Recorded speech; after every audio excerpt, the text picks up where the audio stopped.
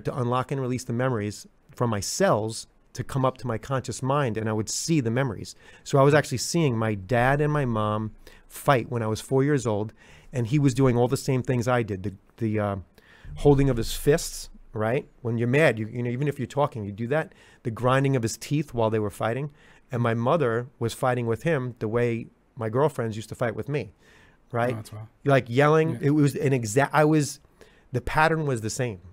I was living out the same pattern of what I learned as a 4-year-old boy.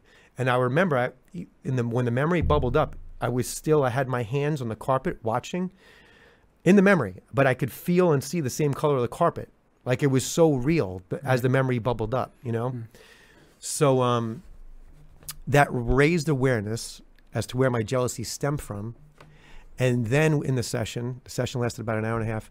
And then in the session, we replaced the space where the memory was with unconditional self-love. And that changed my behaviors in the real world regarding jealousy and how I related to women.